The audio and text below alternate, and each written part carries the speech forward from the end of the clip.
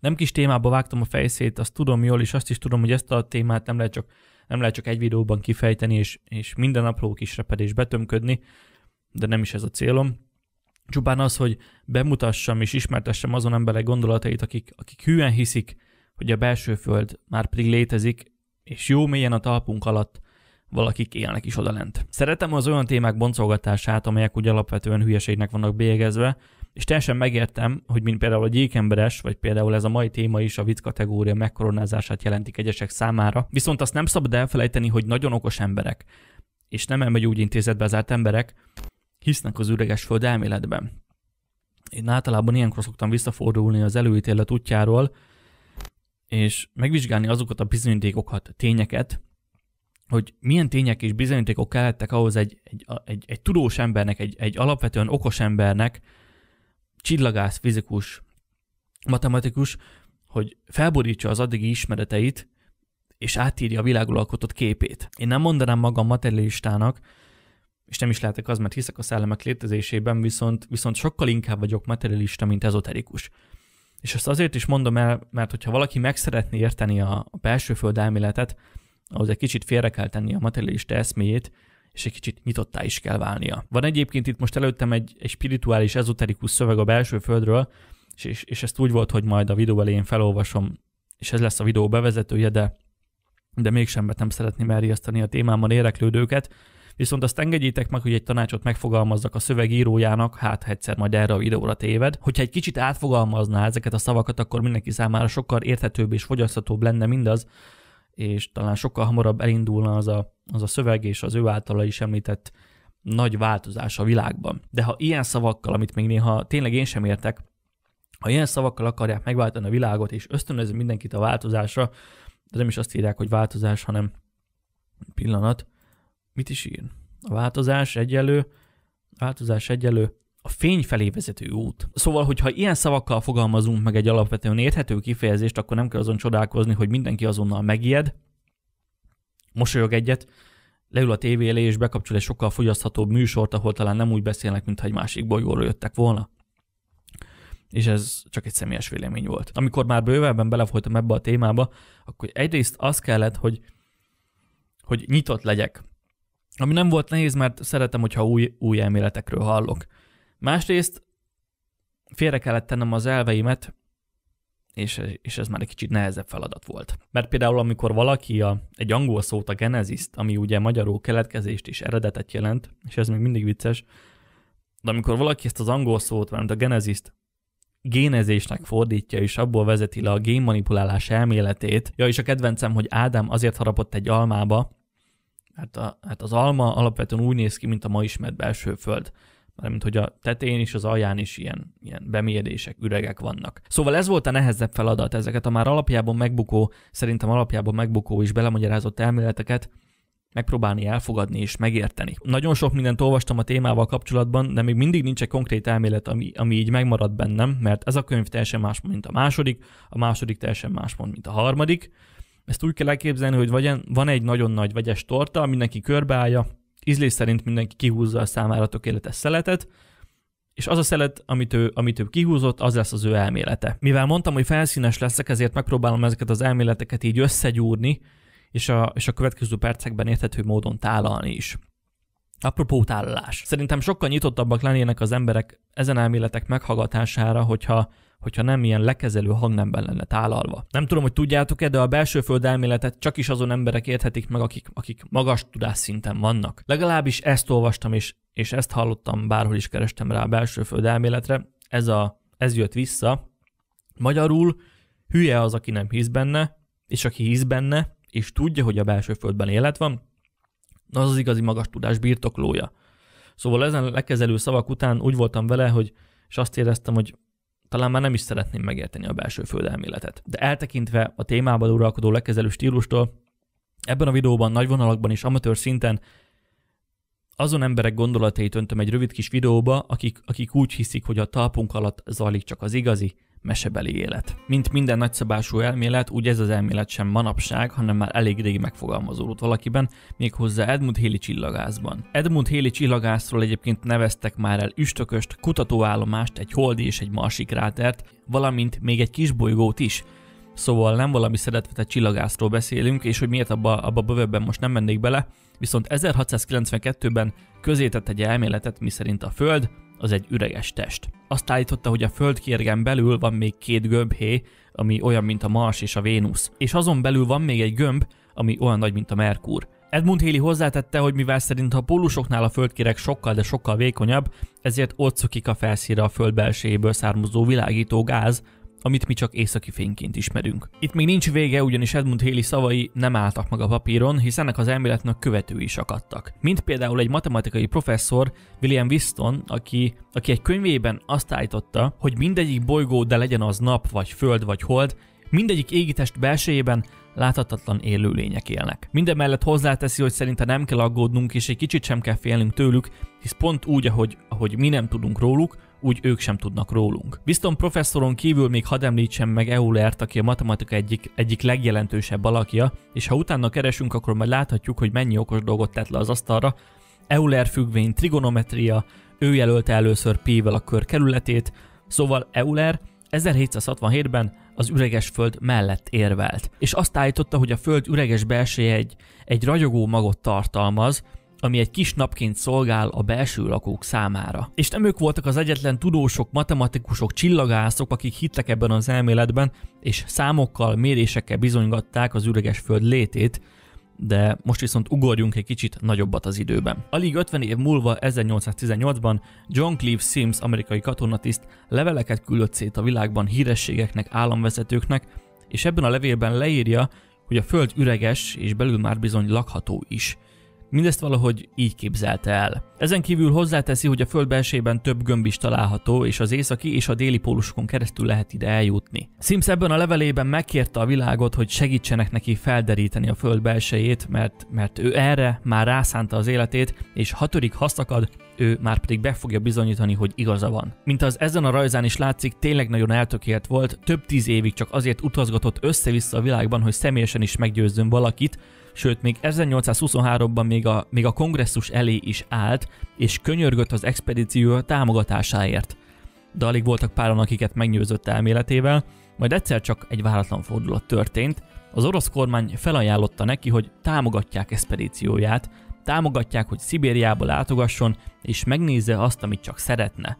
Viszont mielőtt készhez kapta volna ezt az ajánlatot, nem sokkal előtte életét vesztette. 70 év múlva, 1893-ban egy norvég sarkkutató, Fridtjof Nansen az északi sark felé indult, és végül nagy sikerrel tért vissza útjáról. Elméletileg, és én erről nem találtam semmi hiteles infót, az expedíciónak titokban az is volt a célja, hogy felfedezzék az északi sarki lyukat. És a hajónaplóban Fridtjof olyan meghökkentő dolgokat írt, mint például, hogy szokatlanul meleg szelek fújtak az északi sark körül, ráadásul még falevelek is úsztak a jeges víz tetején, és a belső föld hívői szerint Fridtjof Nansen expedíciója és a hajónaplójában leírtak, már ekkor bizonyították a belső föld és az északi sarki lyuk létezését. Még mielőtt rátérnénk már korábban az egyik videómban már említett Byrd admirálisra és a nácik felfedezésére, először is talán beszéljünk magáról a belső földről, de csak azért, hogy el tudjuk képzelni, hogy miről is beszélünk. Az üreges föld elmélete akkor lobban csak igazán lángra, amikor az amerikaiak nyilvánosságra hozták az ESSA-3 műhold 1967-ben készített képeit az északi sarkról. A baloldali kép 1967. január 6-án készült az északi sarkról, a jobboldali kép pedig szintén ugyanazon a napon, január 6-án a déli sarkról. Majd 2 év múlva, 1968-ban is készült egy ilyen kép, amit egy másik műhold, az ESSA-7 készített, szintén az északi sarkról, és hadd nem mondjam, ez is nagy port kavart. Én sosem gondoltam volna, hogy valaha egy térképet fogok fordítani a belső földről, de mivel csak angolul találtam meg, ezért a könnyebb átláthatóság érdekében lefordítottam magyarra ezt a belső földről rajzolt térképet, és ha bár tudom, hogy ennek láttán sem lehet teljesen elképzelni ezt az elméletet, de ha már erről szól ez a videó, akkor menjünk végig a térkép elemzésén is, és itt talán átfogóbb képet kapunk majd az üreges földről. A térkép szerint délen egy jóval keskenyebb kapu van, mint északon, mivel az a jég miatt el van zárva. A déli kapu 1532 km, De mivel ennek a nagy részét jég fedi, ezért csak 10 km van nyitva, ezért is hívják ezt a kisebb kapunak. Északon ez a nyílás már jóval nagyobb, elméletileg egészen pontosan 2258 km. Mint az látható, különböző lejáratok vannak a belső föld felé, ezt ezen a térképen kék színnel jelölik. Ezek elvileg nagyon hosszú alagútrendszerek, például a gízai piramisok alatt is van egy ilyen alagútrendszer.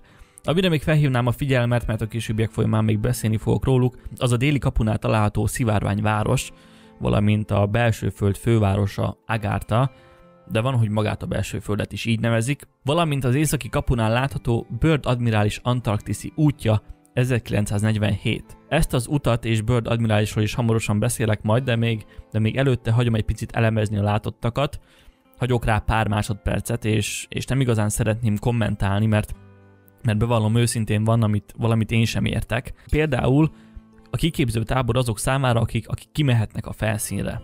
Hát én több forrásban is azt olvastam, hogy a belső lakók nem jönnek ki a felszínre, és nem is akarnak, mert itt kint nagyon sok a harc és a fájdalom, míg legbelül ugye csupa béke van. Meg egyéb források egyébként azt írják, hogy a belső lakók nem is fizikailag látható lények, hanem inkább angyalok. De erről majd még később. Még amire talán még felhívnám a figyelmet a térképen, a központi nap alatt található felirat, miszerint a belső világban sokkal nagyobb hegyek vannak, mint a külső világban. Egyelőre ennyit a térképről és a belső világ elemzéséről, ígérem később majd még visszatérünk a térképre, ha bárkit esetleg még jobban érdekel az elemzése. Térjünk is rá szerintem a legérdekesebb részre, mégpedig Byrd admirálisra. Byrd admirálist 1947-ben azzal bízták meg, hogy repüljön már át előbb az északi, majd a déli sark felett. Csak azért, hogy felderítse, hogy nincs-e valami az Antarktiszon. 2 évvel a II. Világháború után, mondjuk például egy német titkos kutatóbázis vagy egy német flotta. Amerika szeretett volna mindenre felkészülni. Hisz köztudott, hogy a II. Világháborúban a németek olyan projektekkel kísérleteztek, ami rettenetesen szúrta Amerika szemét, egyrészt azért, mert mindezt nagy titokban és nagy susmussal tették, és persze másrészt azért, mert emellett féltek is, hogy valami olyan csodafegyverrel kísérleteznek az Antarktiszon, azon belül az új Svábföldön, ami egy esetleges újabb háború esetén a biztos győzelemhez segíteni a nácikat. Erről a témáról már korábban is készült egy videóm, érdemes szerintem a teljes kép érdekében azt is megnézni. Byrd admirálist közel 5000 katonával, 13 hadihajóval, vadászrepülőkkel és nem szabad elfelejteni, hogy több hónapra elegendő élelemmel útnak indították a déli sark felfedezésére és egy esetleges támadásra. A lényegre törőség érdekében már is a témához térnék, és felolvasnék pár kiragadott részt Byrd admirális hajónaplójából, amit az Antarktiszhoz közeledve írt. Megbolondultak a műszereink, a napot nem látjuk, de így is világos van. Képtelen vagyok irányítani a repülőt, 2 furcsa korongformájú repülő jelent meg mellettünk, olyan közel jöttek, hogy látom az azonosítójukat. Az egy horogkereszt. A repülő nem reagál semmire, viszont egy láthatatlan erő mozgat minket. A rádióink recsegnek, egy hang szólal meg a rádióban, angolul, német akcentussal. Azt mondja, 7 perc múlva leszállítjuk önöket, a barátaink szokatlanok, de nagyon kedvesek. A motorok leálltak. Úgy ereszkedünk, mintha egy liftben lennénk. Magas, szőke emberek közelednek felénk. A hátsó város szivárvány színekben pompázik. Óriási korong alakú járműveket látok, ez egy fejlettebb technológia. A járművek oldalain egyiptomi hieroglifákhoz hasonló feliratok. Közelednek felénk a magas, szőke emberek, nincs náluk fegyver. Nagyon udvariasan fogadtak bennünket, kaptunk egy meleg italt, soha nem ittam még ilyet, de nagyon finom volt. 2 hatalmas alak jött oda hozzánk, körülbelül 3 méter magasak voltak, arra kértek, hogy kövessem őket. Nem beszéltek, gondolatokkal kommunikáltak. Egy emberhez kísértek, akit mindenki csak mesternek nevezett. A mester a következőt mondta nekem. Admirális, azért hoztuk ide, mert láttuk, hogy felrobbantották az első atombombájukat. Eddig nem avatkoztunk bele az önök életébe, most viszont ezt meg kell tennünk, mert megtanultak használni egy olyan energiát, ami nem való az emberiség kezébe. Ön a bizonyítéka annak, hogy mi létezünk, mondja ezt el a vezetőinek is. Byrd ezek után természetesen azonnal visszament Amerikába, hogy elmondja, mi történt vele. Amikor visszatért, mindenki nézett egy nagyot, hisz úgy volt, hogy Byrdék 8 hónapon át maradnak, viszont Byrd 8 hét után befejezettnek nyilvánította az akciót. Elmondások szerint Byrd mindenről beszámolt magának az elnöknek is, akik még orvosi vizsgálatnak is alávetették, és arra kérték, hogy erről soha senkinek ne nyilatkozzon. Byrd úgy fogalmaz, hogy idézem, emlékeztettek rá, hogy egy katona vagyok, és és engedelmeskednem kell a parancsnak. Bár ezen a térképen való igaz, hogy az északi repülése van rajzolva, de mint mondtam, abban az évben volt egy repülése északon, és egy az Antarktiszon is, amit ugye az előbb részletesebben is felolvastam a naplójából. Kiegészítve egyébként az északi repülésről is van egy feljegyzés, az igaz, hogy sokkal rövidebb, de úgy szól, hogy a távolban hegyeket látunk, pedig itt tudtommal nincsenek hegyek. A hegygerincen túl egy völgyet látunk, amit egy kis folyószel át. Az lehetetlen, hogy itt zöld növényzet legyen. Itt jégnek és hónak kellene lennie. És most jöjjön pár kézzel fogható bizonyíték is az előbb elmondottak alátámasztására, bár én személy szerint, amikor ilyen meg olyan titkos leveleket és térképeket látok, mindig fenntartásokkal kezelem ezeket a bizonyítékokat, de tény is való, hogy nagyon sokat kellett kutatnom ezekért a képekért. Ezeken a képeken is, mint az a szimbólumokból is látszik, német térképeket látunk a belső földről. A főkontinens Asgard alsó részén található Assen város, majd a térképen szerepel még az új Svábföld is, a fővárosával, Új-Berlinnel. A fő óceán, a Válkár óceán, de a térképen látható még a Pireis tenger, amely engem felettébb emlékeztet Piri-Reisre. Mindemellett ott van még a Kártár-tó és az Amadak szigetcsoport is. Ja, és a német szimbólumok egyébként a bázisokat jelzik. Van a térképnek egy másik oldala is, amelyen már nem Asgard, hanem Libéria a fő kontinens, fő óceán továbbra is a Válkár óceán, amelynek alsó részén fekszik Shambhala. Ez a város egyébként már a korábbi térképeken is szerepelt, érdekesség, hogy erről a városról, vagyis Shambhaláról a tibeti szerzetesek a mai napig úgy tartják, hogy a Föld belsejében található. A következő szintén titkos német térképen látjuk szinte ugyanezt, csak már nem beszkennelt formában, és igazából szerintem a képek magukért beszélnek, valamint ezen a térképen itt a bal alsó sarokban egy víz alatti utat ábrázolnak arról, hogy lehet eljutni tengeralattjáróval a belső világba. Előkerült egy német levél is Karl Ungertől, aki egy német U-209-es tengeralattjáró fedélzetén tartózkodott. Ő a következőt írta. Érdemes megfigyelni a dátumot a jobb felső sarokban.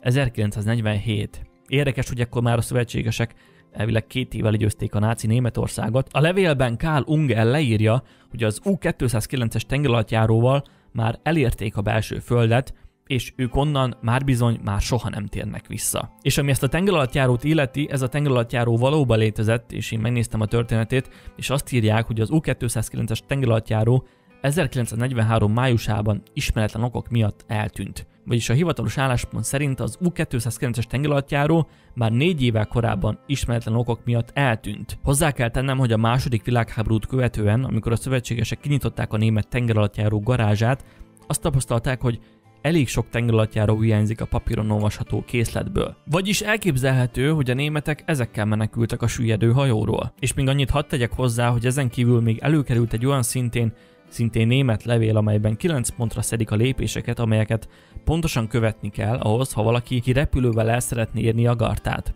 Nem szeretném lefordítani szóról szóra, viszont ebben a 9 pontban tényleg minden koordináta elég részletesen szerepel. Hol és mennyit kell fordulni, hány fokoszögben kell repülni, minden egészen pontosan le van írva, és úgy zárja az utolsó pontot, hogy idézem, tovább Agarthába, teljes sebesség, előre haladni, amíg a fény nem látható. Az iránytűt és a műszerek változását figyelmen kívül kell hagyni. Ismét sikerült nagyon elrugaszkodnom a témától, de szerintem ez volt az egyik legérdekesebb rész, mert hát azért nem titok, hogy ez a világtörténelem egyik leghomályosabb része, mármint a második világháború, és egy kicsit azért rabul tud ejteni a varázsa. És most még pár mondat magáról a belső földről. Arról már beszéltem, hogy nézhet ki, vagyis hogy kell a belső föld felépítését elképzelni. Vannak egyébként a neten videók is róla, de nem mennék ilyen részletesen bele. Akit érdekel a téma, az úgyis majd mélyebben felkutatja majd. Érdekes azonban, hogy még a belső föld elmélet hívői is bevallják, vagyis egyetértenek azzal, hogy ez az elmélet racionális úton egyáltalán nem állja meg a helyét. Én ebből egy kicsit azt érzem, hogy tudjuk, hogy össze-vissza beszélünk, de azért beszélünk. Na de nem is ez a lényeg, hanem szeretnék rátérni arra, hogy vajon ezen elmélet szerint kik élnek a föld belsejében. Nos, mint mondtam az elején, mindenki azt a szeletet veszi ki és eszi meg ebből a vegyes tortából, ami neki szimpatikus. Ez azt jelenti, hogy nincs egyértelmű álláspont ez ügyben. Az ezoterikusabb emberek azt mondják, hogy a föld alatt angyalok élnek, akik nem megfoghatóak, nem láthatóak, vagyis nincs fizikai testük. Egyrészt azért, mert ott lent olyan meleg van, hogy ezt a fizikai testünkkel nem bírnánk ki. És az ezoterikusabb felfogás hívői ezt úgy hiszik, hogy ezeket az angyalokat csak az érheti el, és az láthatja meg, aki szellemileg magasabb szinten van. A többség viszont úgy hiszi, hogy a belső föld olyan, mint egy mesevilág, olyan, mint egy földi paradicsom. Az egyik könyv ezt úgy írja le, és csak hogy el tudjuk képzelni, Odalent egy szőlőszem olyan nagy, mint egy alma. Magyarul odalent minden sokkal nagyobb, minden bőséges. A belső Föld belsejében található a belső nap, ami egészen pontosan 986 km, a belső nap ereje sokkal gyengébb, ennek ellenére nagyon magas odalent a páratartalom. Szinte állandóan esik az eső, és sokkal kisebb a benti világban a gravitáció, valamint a szórt fénynek köszönhetően odalent nincsenek árnyékok. Amit még szeretnék tisztázni, legalábbis eddig még nem beszéltem róla, hogy egészen pontosan hogy is lehet ide eljutni. Nos, lehet repülővel, és lehet a német példát látva, tengeralattjáróval is. A forrásaim szerint nem úgy kell ezt a nyílást elképzelni, mint egy gödröt, amiben egy lépés és azonnal beleesünk, hanem ezek a nyílások szinte észrevetetlenek akkor, ha csak feléjük haladunk. Mert a víz az együtt görbül a földkéreggel. És csak akkor és csak abból jönnénk rá, hogy egy más világba értünk, hogy éreznénk, hogy megváltozott a gravitáció, valamint a levegő is sokkal párásabb lenne. Pár dolgot még a videó végén szeretnék hozzátenni az előbb elmondottakhoz. Ugye ennek a belső föld elméletnek főként Bird admirális beszámolója adott egy nagyon nagy hírnevet, egy nagy lökést. Hozzá kell tennem, hogy ez a beszámoló, amelyből én is felolvastam pár részletet, az a rész nem található meg Bird nyilvános naplójában.